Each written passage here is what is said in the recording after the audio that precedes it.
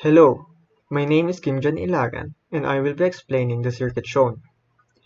This circuit is a PAM circuit or a pulse amplitude modulation circuit. First, what is PAM? Pulse amplitude modulation is a form of signal modulation where the message information is encoded in the amplitude of a series of signal pulses. It is an analog pulse modulation scheme in which the amplitudes of a train of carrier pulses are varied according to the sample value of the message signal. As you can see, we have three major parts. First is a sine wave generator, second is a square wave generator, and the third one is the modulator. As you can see, this kind of circuit is called Colpitt's oscillator op-amp circuit. The Colpitt's oscillator design uses two center-tapped capacitors in series with a parallel inductor to form its resonance circuit, producing sinusoidal oscillations. As you can see, this Colpitt's being an inverting amplifier, the configuration of the 750 kilo ohms resistor sets the amplifier gain. This Colpitt's oscillator consists of parallel LC resonator tank circuit whose feedback is achieved by the way of capacitive divider. The frequency of the oscillations for Colpitt's oscillator is determined by the resonant frequency of the LC tank circuit. I will show you the computation for calculating the frequency. As you can see, the output frequency can be calculated with this formula.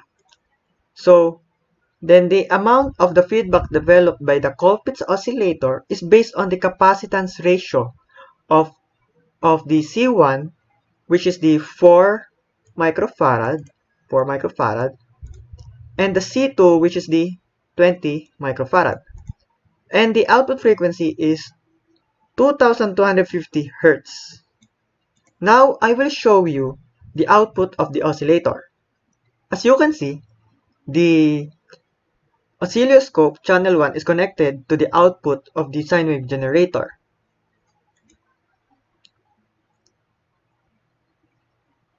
Observing the sine wave, as you can see, the oscillator output starts very small curves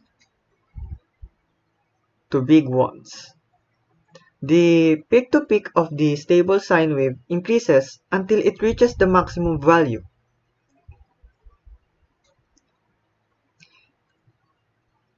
As you can see, the peak-to-peak value of the sine wave stays at 16.3 volts. And our output frequency is 2.23 kHz, which is almost the same with our calculated output frequency. Next is I will show you the square wave generator. This is our square wave generator. This circuit includes an IC called the 555 timer. This is a stable 555 oscillator circuit. It is important to remember that the pins of a 555 timer. This is pin 1, pin 2, 3, 4, 5, 6, 7, 8. This is the ground. This is the trigger. This is the output. This is the reset. This is the control voltage.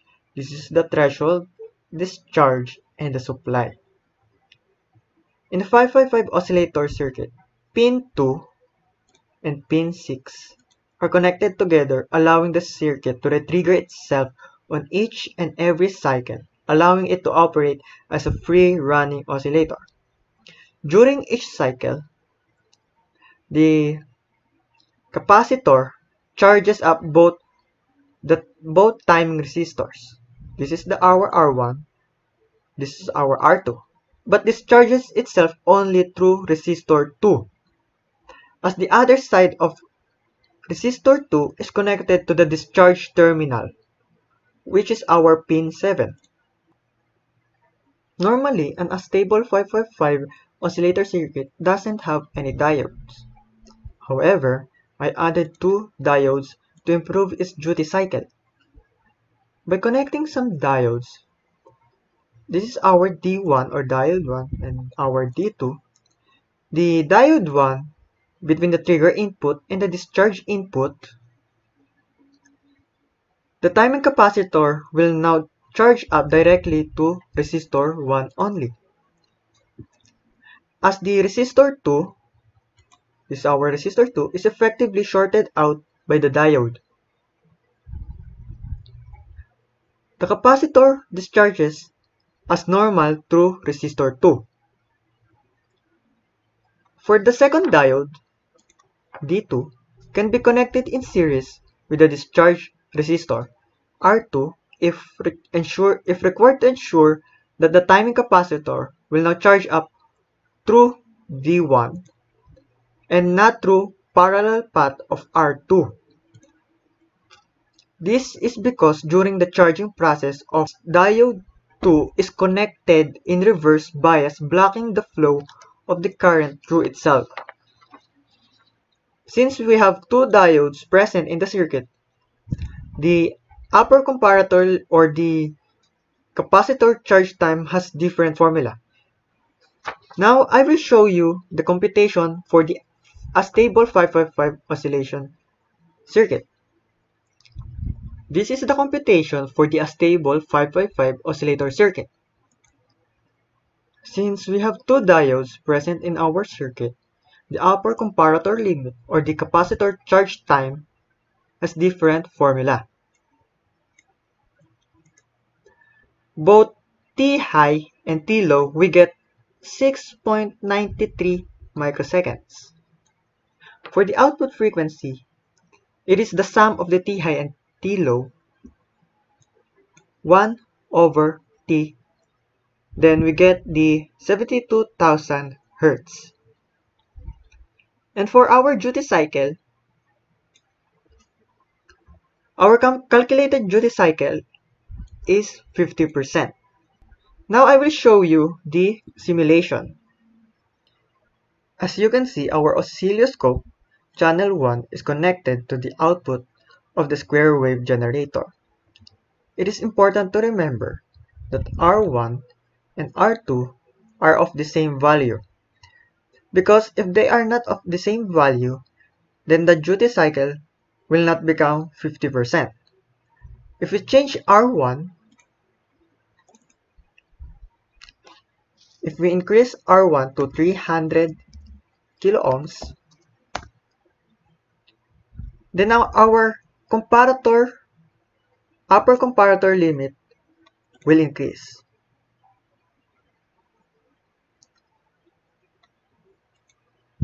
That is why R1 and R2 should be of the same value.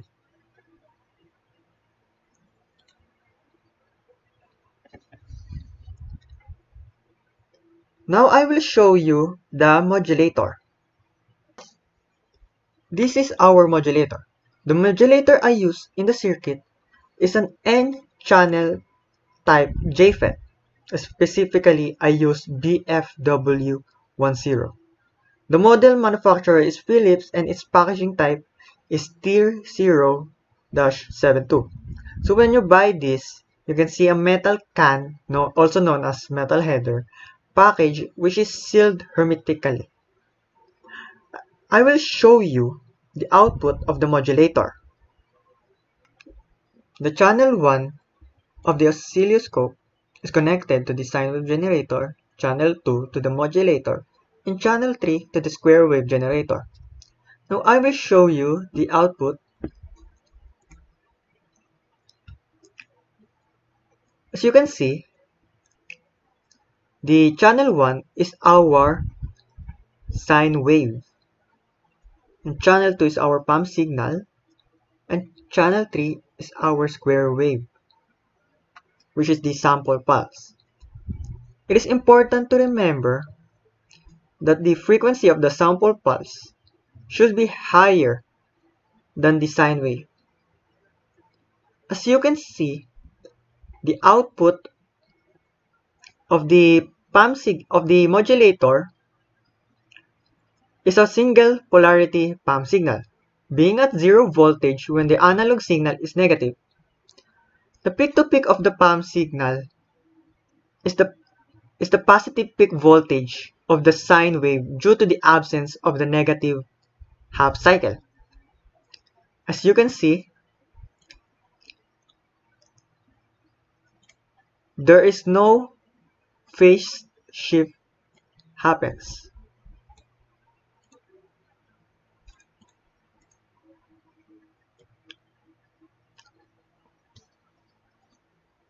It is also important to put a smoothing capacitor to the output, because if I remove it,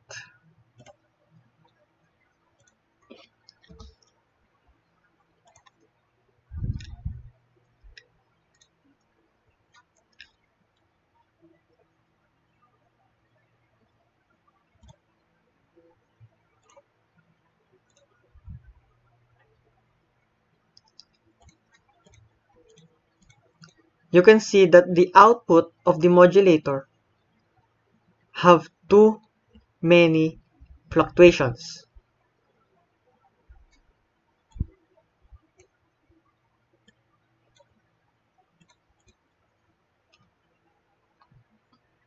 So it is really important to put a smoothing capacitor.